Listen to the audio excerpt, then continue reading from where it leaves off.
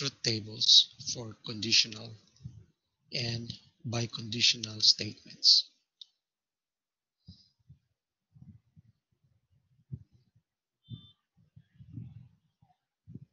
So given P, a symbolic logic for the statement, and you have a Q,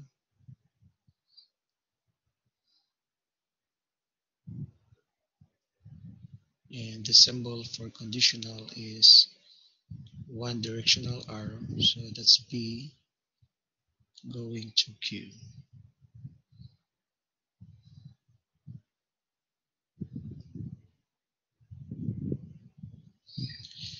So we're looking at 4 possible combinations because you have 2 statements here. Again, the formula was 2 raised to the power of n, or the number of inputs, or the number of statements that you're going to use.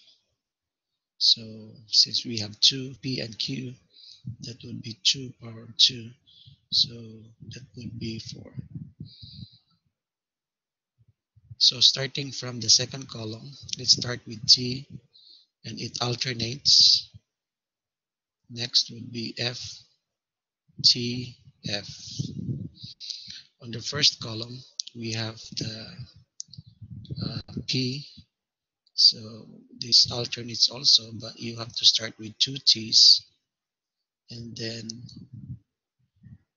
the next 2 would be F. If it continues, you will have 2 T's again, and then 2 F's if we have 2 power of 3, or 3 input statements.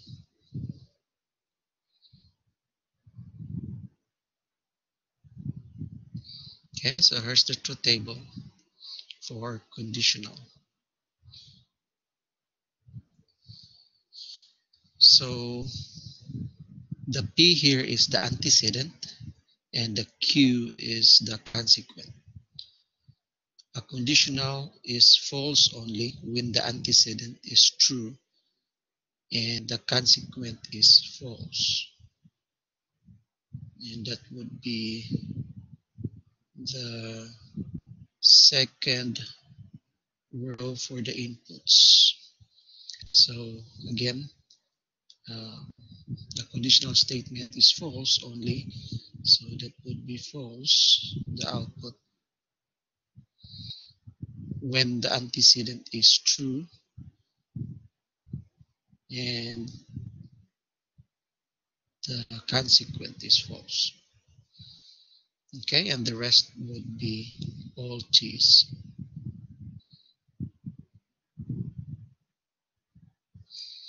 So it's like if you're going to memorize the truth table here, it's like T going to F, you'll get F, and the rest would be all T's.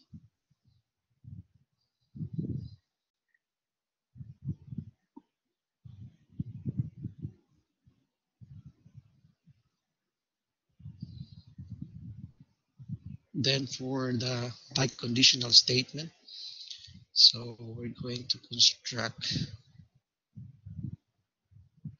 the table now, the truth table for biconditional statement.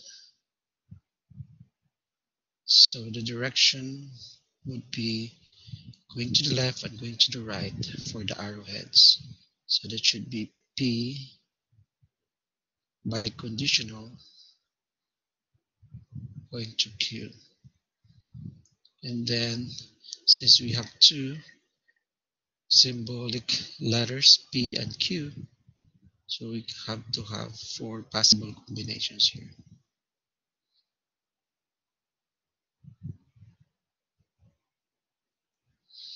So let's take the second row, or the second column. That would be the Q, and start alternating, starts with T, TF, TF. For the first column, that would be 2 T's and then 2 F's. Okay, so The biconditional here would have an outcome of true if all inputs are the same. So it means that the first row you have T for P and Q still T, so that would be a true statement. Same thing with the last row, you have F for P and F for Q, that would be still true. Again, for biconditional, true only when the component statements have the same truth value. So that's TT, you'll get T, FF, you'll get T, and the rest would be false.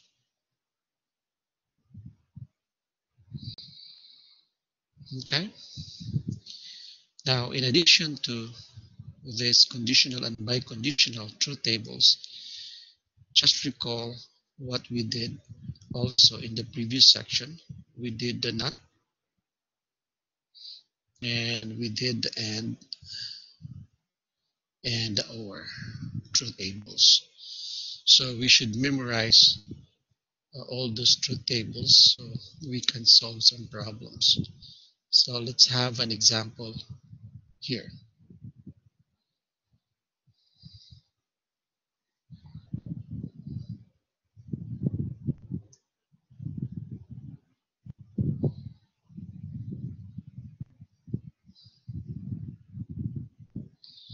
So you're given with two input statements, which is P and Q,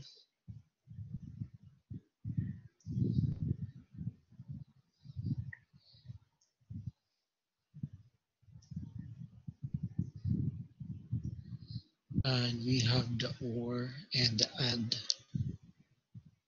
the not symbol here.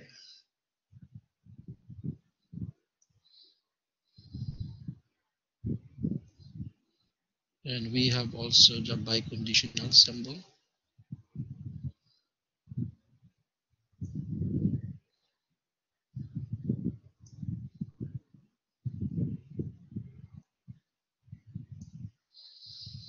Okay, so here we're asked to construct a truth table for the given statement. So we have to work on our truth table here and try to count the number of letters or symbolic letters. So we have only P and Q here, 1, 2. So having the formula 2 power of n, you have 2 power of 2 equals 4. So we can create a truth table that has 4 possible combinations. Okay, so let's do that. P, and then Q, and then we have 4 possible combinations. Let's just extend because this one is a longer truth table.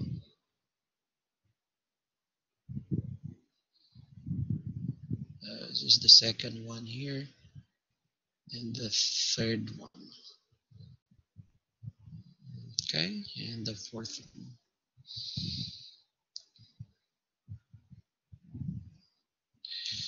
So remember that we start with the second row and it's alternating. You start with T,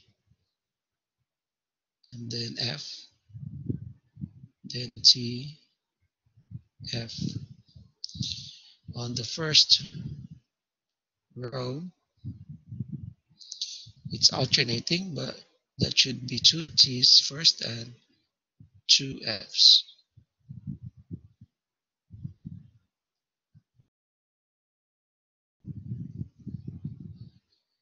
Okay, so we have to look at the expression. So we can start looking at the not Q and then not P here. That would be easy first to write the truth table values.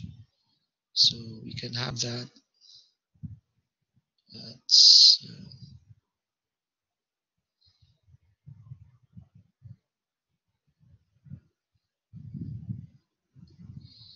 not P,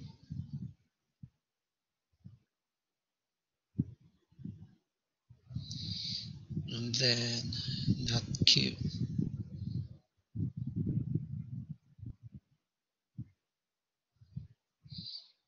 Okay, so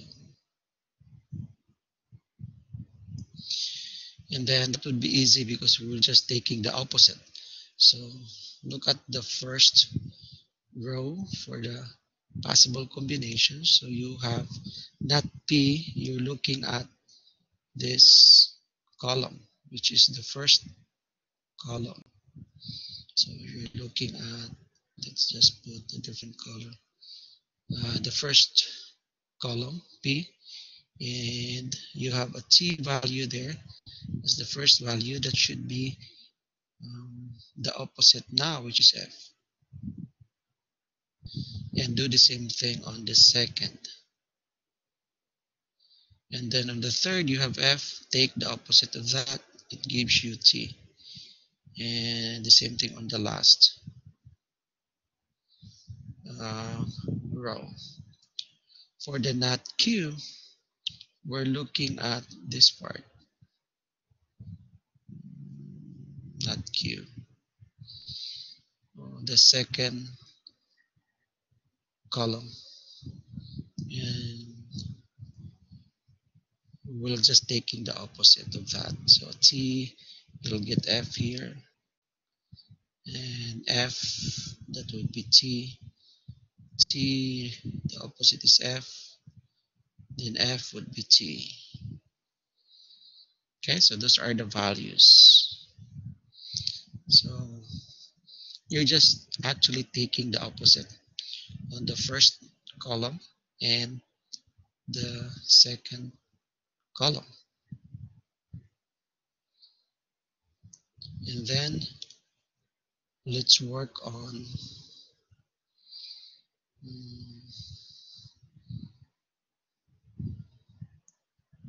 P, the first expression from the left, which is P, uh, conditional to Q.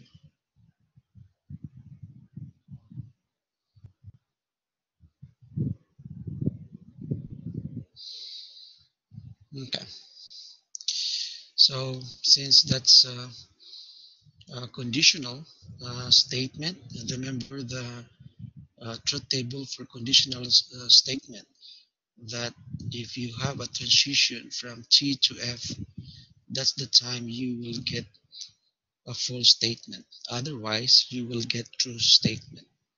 So let's try to find that out. So we're looking at uh, P and Q. So it's over here, P and Q. And then we have to have the transition TF. So T going F, that should be uh, T going F, that should be this one, the second row. So that's going to be false here. And let's find out if there is another one. So we have only one, T going F, and then the rest would be all T's.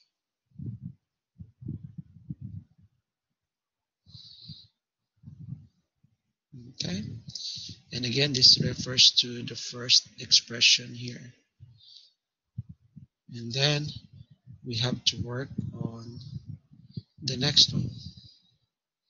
So let's work on P and not P. So you're looking at P and not P.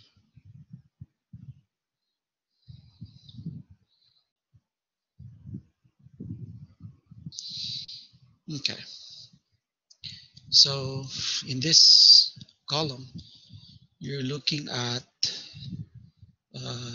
P, which is here. Let me use a different color. And then you're looking at not P, so that would be this third column. So the first column and the third column, and it's and. If you remember the and truth table, you can only have true as an output if all inputs would be true, or given the inputs are all true. So looking at P, that's the first column, and the third column is not P, you should have TT. So looking those combination, we don't have that. So the only answers we got for this column would be all F.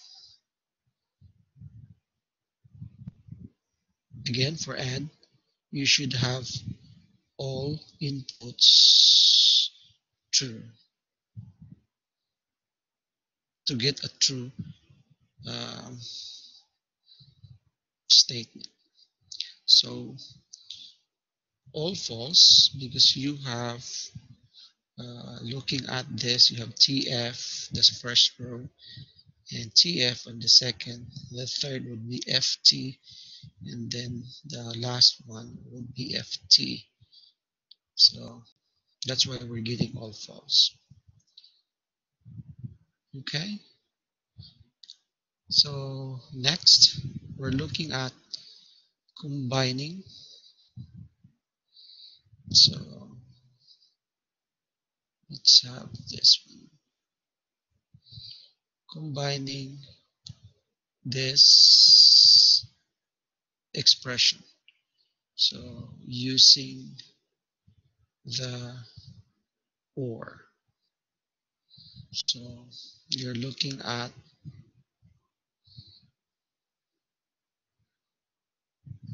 or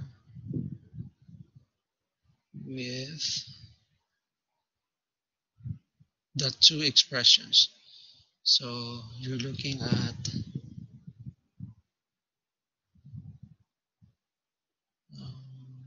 P conditional to Q, and then that would be or to P and not P. Okay. So what we're looking at this operation here. So let's mark that out, use a different color. So this is the one here, which is or. So what we're looking for now in this column, it's the fifth column here and the sixth column. Okay, so do not look at other columns. So that's or. And if you remember or, um, you can only get false statement when all inputs will be false. Again, if you get false, your input should be all false. Otherwise, true. So in that situation, we have this all false FF. So we will get false here. And the rest would be true.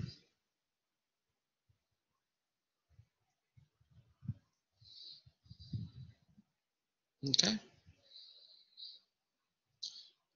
And let's work on the last part. The last part is the biconditional. So since this is long expression, I'll just actually point this out and using only the symbol. So I'm looking at the whole expression. So the whole thing, this goes here.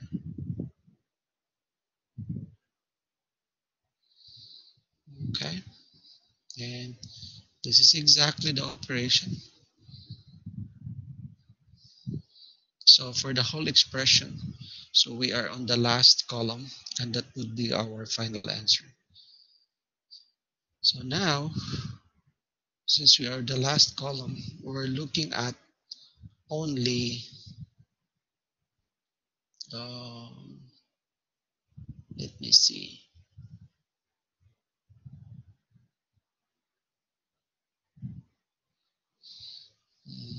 we're missing one column. Okay, so let's have one more column here.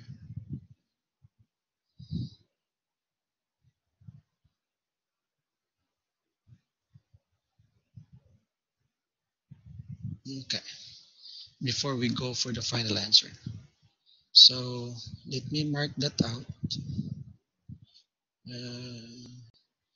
The column that we're missing, it's actually this part, the right side of the biconditional. So this part here goes here. So which is the symbol would be conditional. Okay, so let's take that one first.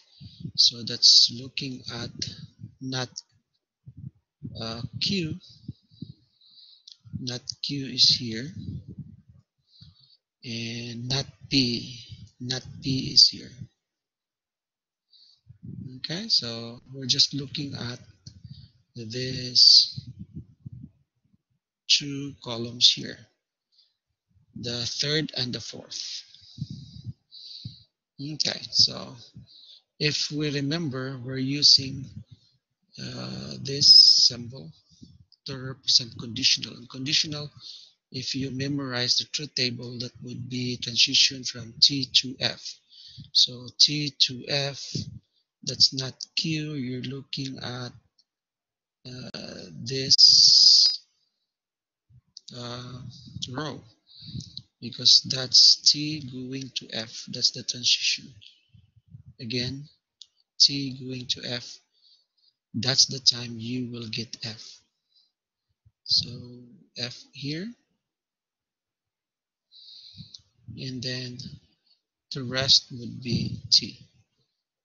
There's no TF, right? Okay, so we're good. The rest would be T.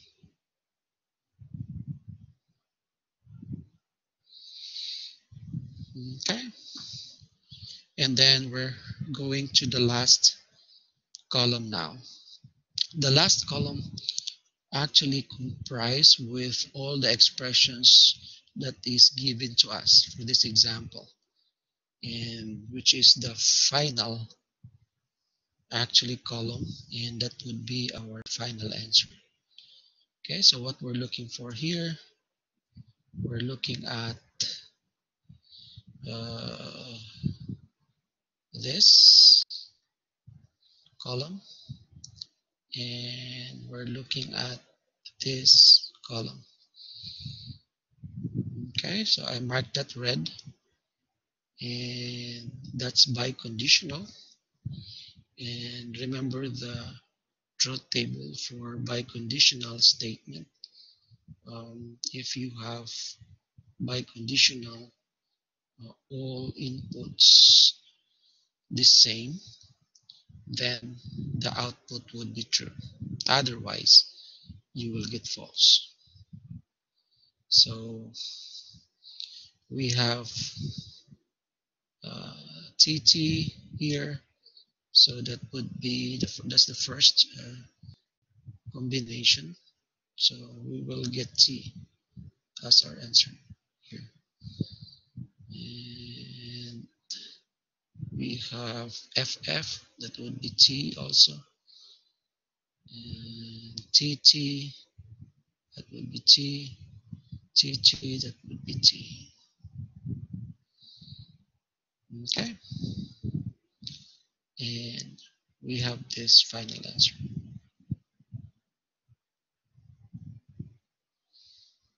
So all T's for the final answer. So this is our answer. And we call this answer as tautology because they are all true. All true.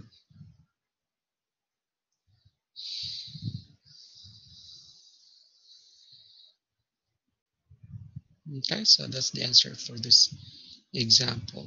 And the foundation for doing this truth table is knowing all the truth tables from not, uh, conjunction,